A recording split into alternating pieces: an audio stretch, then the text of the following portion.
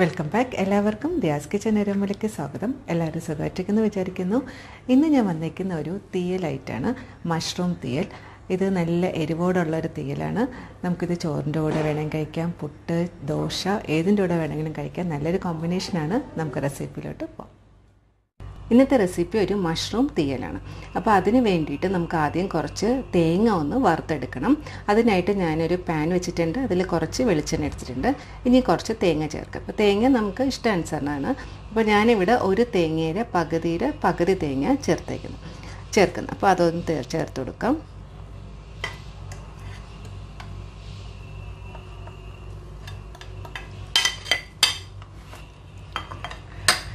ഇനി ഇതിൽ കുറച്ച് കരിവേപ്പില, തേങ്ങയൊക്കെ വറുക്കാൻ സമയത്ത് കരിവേപ്പില ചേർക്കുന്നത് കുറച്ചുകൂടെ നല്ലതാണ്.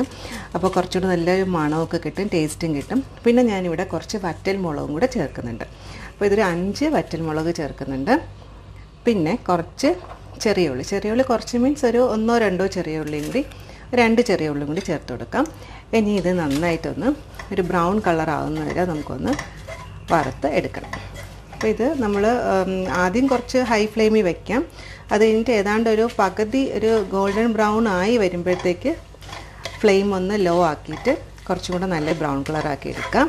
അത് കഴിഞ്ഞിട്ട് ഏതാണ്ട് നമ്മൾ ഗ്യാസ് ഓഫ് ചെയ്യാറാകുമ്പോൾ മാത്രമേ മല്ലിപ്പൊടിയും കുറച്ചും കൂടി മുളക് പൊടി ചേർക്കത്തുള്ളൂ. അപ്പോൾ ഞാൻ ഇതൊന്ന് നന്നായിട്ടൊന്ന് വറുത്തെടുക്കാം. അങ്ങനെ തേങ്ങ ഏതാണ്ട് വറുത്ത് വന്നിട്ടുണ്ട്. ഏതാണ്ട് ഒരു 10 മിനിറ്റ് എടുത്തിട്ടുണ്ട്. അപ്പോൾ ഇനി ഇതുണ്ട്, ഈ ഒരു സ്റ്റേജാണ് ഒരു ഗോൾഡൻ ബ്രൗൺ കളർ. അപ്പം കൂടുതൽ ആയിക്കഴിഞ്ഞാൽ കരിഞ്ഞു പോയി കഴിഞ്ഞാൽ അതിനൊരു ടേസ്റ്റ് ഒന്ന് മാറിക്കിട്ടും. അപ്പോൾ ഇനി അത് നമ്മൾ ആദ്യം ചേർക്കേണ്ടത് കഴിഞ്ഞാൽ കുറച്ച് മല്ലിപ്പൊടി ഞാൻ 2 ടേബിൾ സ്പൂൺ അല്ല, ടീസ്പൂൺ മല്ലിപ്പൊടി അളന്ന് വെച്ചിട്ടുണ്ട്. അത് ചേർത്ത് കൊടുക്കാം. ഈ മല്ലിപ്പൊടിയുടെ പച്ചമണം ഒന്ന് മാറണം.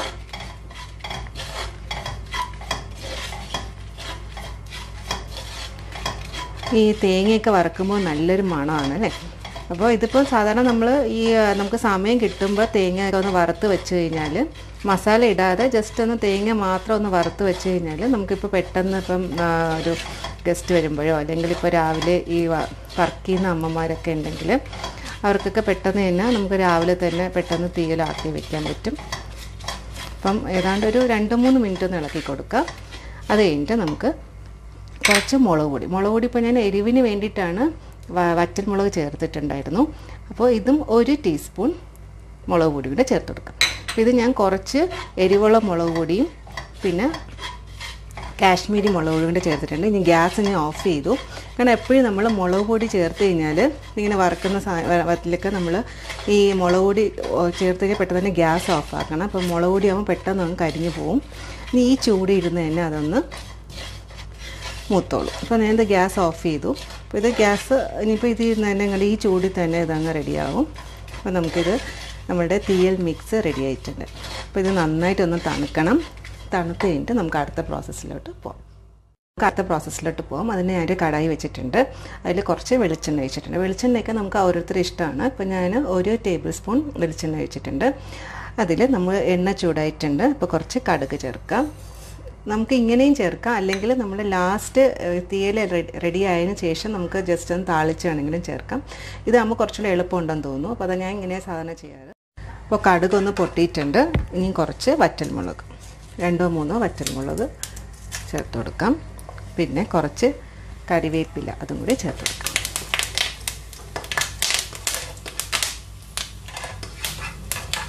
കറിവേപ്പിലൊക്കെ ചേർക്കുമ്പോൾ ഒരു പൊട്ടൽ പ്രതീക്ഷിക്കുക. അപ്പോൾ ഒന്ന് കുറച്ച് മാറി നിൽക്കുക. ഇനി നമുക്ക് അടുത്ത് ചെറിയ ഉള്ളി ചേർത്ത് കൊടുക്കാം. ഇത് ഞാനൊരു 15 ചെറിയ ഉള്ളി എടുത്തിട്ടുണ്ട്. നീളത്തിൽ കട്ട് ചെയ്തെടുത്താണ്. അതും പിന്നെ കുറച്ച് കരിവേപ്പിലയും കൂടെ ഉണ്ടായത്, അതുകൊണ്ട് ഞാൻ ചേർത്ത് കൊടുക്കാം.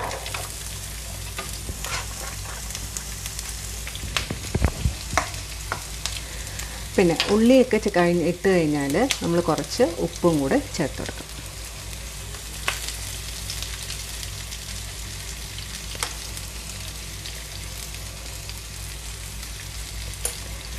ഇത് നന്നായിട്ടൊന്ന് വഴറ്റിയെടുക്കാം. കാരണം ഇതിൽ നമ്മൾ ടൊമാറ്റോ ഒന്നും ചേർക്കില്ല, നമ്മൾ പുളിയാണ് ചേർക്കുന്നത്, ഒരു പുളിക്ക് വേണ്ടിയിട്ട്. അപ്പം പുളി എന്ന് പറഞ്ഞാൽ വാളംപുളിയാണ് ഞാൻ ചേർത്തേക്കുന്നത്. വാളംപുളി ഈ ഒരു കുറച്ച് നെല്ലിക്ക വലുപ്പത്തിലുള്ള വാളംപുളിയാണ്. അത് നമ്മൾ കുറച്ച് ചൂടുവെള്ളത്തിൽ ഒന്ന് ഇട്ട് വെക്കുമ്പോൾ അതിൻ്റെ പുളിവെള്ളം നമുക്ക് പെട്ടെന്ന് തന്നെ എടുക്കാൻ പറ്റും. അപ്പോൾ അതൊന്ന് റെഡിയാക്കി വെക്കുക. അപ്പോൾ ഇതൊരു കുറച്ച് നന്നായിട്ടൊന്ന് വഴറ്റിയെടുക്കുക.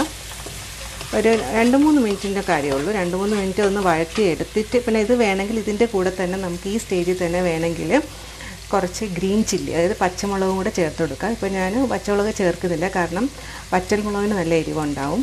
അതുകൊണ്ട് ഞാൻ അത് ചേർക്കുന്നില്ല. ഇപ്പോൾ അതല്ല, നിങ്ങൾക്കിപ്പം മുളക് പൊടി കുറച്ച് ചേർത്താൽ മതിയെങ്കിൽ വറ്റൽമുളകും ഗ്രീൻ ചില്ലിയും കൂടെ ചേർക്കുക. ഇപ്പോൾ നമ്മൾ തീയലിനൊക്കെ എപ്പോഴും ഒരു എന്താ പറയുക, അതിൻ്റെ ഒരു നമ്മളിപ്പോൾ ഏത് ഫുഡ് നമ്മൾ ഉണ്ടാക്കിയാലും ടേസ്റ്റും പിന്നെ കാണാനായിട്ട് നല്ലൊരു ഭംഗിയുണ്ടാവണം. എന്നാലേ നമ്മൾ ഫുഡ് നമ്മൾ കുറച്ചുകൂടെ ഭംഗിയായിട്ട് ഉണ്ടാക്കുമ്പോൾ അത് കഴിക്കാൻ തന്നെ ആൾക്കാർക്ക് ഒരു അട്രാക്ഷൻ തോന്നുള്ളൂ അല്ലേ.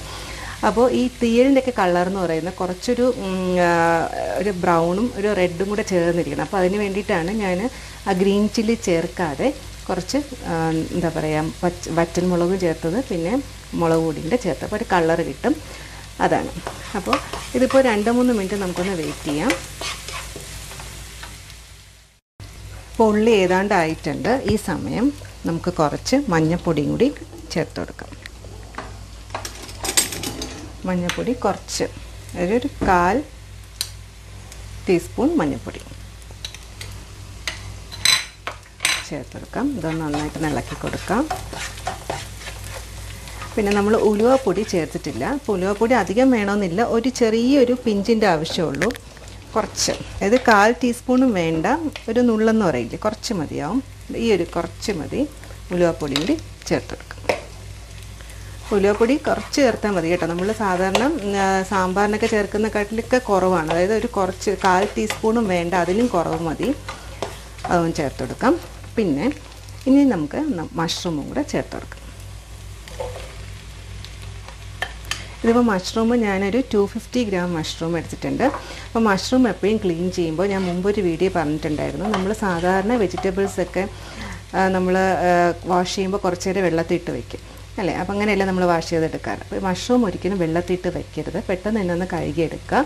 പറ്റുകയാണെങ്കിൽ അതിൻ്റെ വെള്ളമൊക്കെ ഒന്ന് ടിഷ്യൂ എന്തെങ്കിലും വെച്ച് തുടച്ചെടുക്കുക, കാരണം മഷ്റൂമിനകത്ത് വെള്ളം കയറാനുള്ള ചാൻസ് ഉണ്ട്.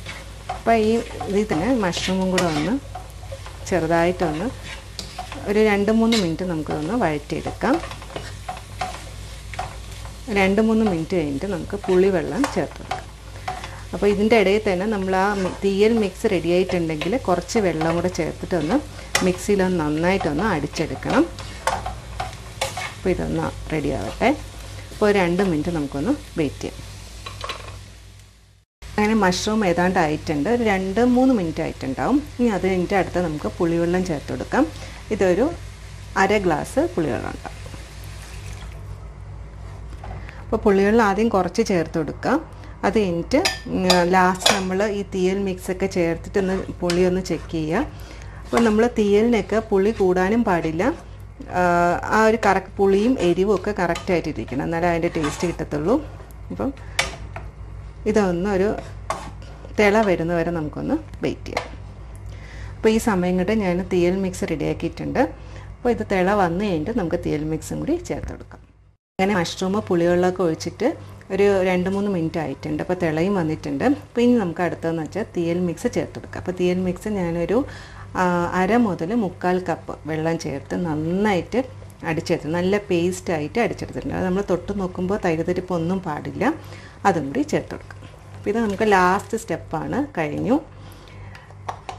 ഇനി ഇത് നന്നായിട്ടൊന്ന് തിളച്ച് വരുമ്പം ഇതിൻ്റെ കളറൊന്ന് മാറി വരും. അപ്പോൾ ഒന്ന് ഇളക്കി കൊടുക്കാം. കാരണം മഷ്റൂമിന് അധികം വേവില്ല. അപ്പോൾ ഇത് ഞാൻ മഷ്റൂം മാത്രമേ ചേർത്തിട്ടുള്ളൂ. വേണമെങ്കിൽ നിങ്ങൾക്ക് കുറച്ച് ചേന ചേർത്ത് കൊടുക്കാം, ഒരു 1-2 വെണ്ടയ്ക്കയും കൂടെ ചേർത്ത് കൊടുക്കാം, എന്നാലും കുറച്ച് വേറെ ടേസ്റ്റ് കിട്ടും. അപ്പോൾ മഷ്റൂം ഇരുന്നുകൊണ്ട് ഞാൻ മഷ്റൂം മാത്രമേ ചേർത്തിട്ടുള്ളൂ. അപ്പോൾ മഷ്റൂം ഇടയ്ക്കൊക്കെ ഉണ്ടാക്കണം കേട്ടോ വീട്ടിൽ. അതായത് നമ്മൾ വൈറ്റമിൻ ഡിയുടെയൊക്കെ ഡെഫിഷ്യൻസിക്കാർക്ക് മഷ്റൂം ഏറ്റവും നല്ല ഒരു വെജിറ്റബിളാണ്. അപ്പോൾ ഇതൊന്ന് നമുക്കൊന്ന് അടച്ച് വെച്ചിട്ട് ഒരു 2-3 മിനിറ്റ് അതിൻ്റെ ആവശ്യമേ വരുന്നുള്ളൂ. അപ്പോൾ നമ്മൾ തീയൽ റെഡിയാവും. അപ്പോൾ 2-3 മിനിറ്റ് ഒന്ന് വെയിറ്റ് ചെയ്യാം. അങ്ങനെ ഞാൻ തീയൽ മിക്സ് ചേർത്തിട്ട് ഒരു 5 മിനിറ്റ് ആയിട്ടുണ്ട്. അപ്പോൾ നമുക്ക് ലിഡ് ഓപ്പൺ ആക്കി നോക്കാം. ആഹാ നന്നായിട്ടുണ്ട് അല്ലേ, അങ്ങനെ കറക്റ്റ് കളറൊക്കെ വന്നിട്ടുണ്ട്, ഒരു നല്ലൊരു മണം വന്നിട്ടുണ്ട്. അപ്പോൾ ഈ കളർ വരാൻ കാരണം എന്ന് വെച്ചാൽ ഞാൻ പച്ചമുളക് ചേർത്തിട്ടില്ല. തേങ്ങ വറുത്തപ്പോൾ കുറച്ച് വറ്റൻമുളകും ചേർത്തിട്ടുണ്ടായിരുന്നു, പിന്നെ കുറച്ച് മുളക് പൊടി. അപ്പോൾ അതിൻ്റെ ഒരു കളർ എന്ന് പറഞ്ഞാൽ തീയലിനൊക്കെ ഈ ഒരു കളർ ഉണ്ടെങ്കിൽ നമുക്ക് കഴിക്കാൻ തന്നെ നമുക്ക് കഴിക്കണം എന്നൊരു ടെംപ്റ്റേഷൻ തോന്നും അല്ലേ. അപ്പോൾ ഞാൻ ഇനി കുറച്ച് ഇതിപ്പോൾ ഒന്ന് ഇളക്കി കൊടുക്കാം. ഇനിയിപ്പോൾ ഗ്യാസ് ഓഫ് ചെയ്യാം. അതിന് മുന്നേ നമുക്ക് എന്തൊക്കെയാണ് ഉള്ളതെന്ന് നോക്കാം. അതായത് എരിവുണ്ടോ പുളിയുണ്ടോ എന്തെങ്കിലും എരിവ് കൂടിപ്പോയോ എന്നൊക്കെ നമുക്കൊന്ന് ചെക്ക് ചെയ്യാം. അപ്പോൾ ഞാനതൊന്ന് ടേസ്റ്റ് ചെയ്ത് നോക്കാം. നല്ല ചൂടുണ്ട്.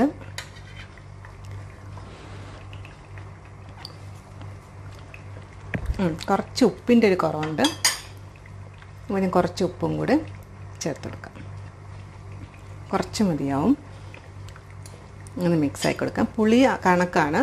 അപ്പോൾ പുളി നമ്മൾ എപ്പോഴും ആദ്യം ചേർക്കുമ്പോൾ കുറച്ച് പുളി ചേർത്ത് കൊടുക്കുക, പിന്നെ വേണമെങ്കിൽ കുറച്ചുകൂടെ ചേർക്കുക. കാരണം തീയലിനൊക്കെ പുളി കൂടിപ്പോയാലും അത്ര ടേസ്റ്റ് ഉണ്ടാവില്ല. പുളിയും എരിവും കണക്കിനായിരിക്കണം. അപ്പോൾ ഇത് നല്ല എരിവും ഉണ്ട് കേട്ടോ. അങ്ങനെ അടിപൊളിയായിട്ടുള്ള എരിവൊക്കെ ഉള്ള തീയലിവിടെ റെഡി ആയിട്ടുണ്ട്. ഇതിപ്പോൾ നമ്മളിപ്പോൾ നോൺ വെജ് ഒന്നും ഇല്ലെങ്കിൽ ഈ ഒരു കറി മാത്രം മതി ചോറുണ്ണാനായിട്ട്.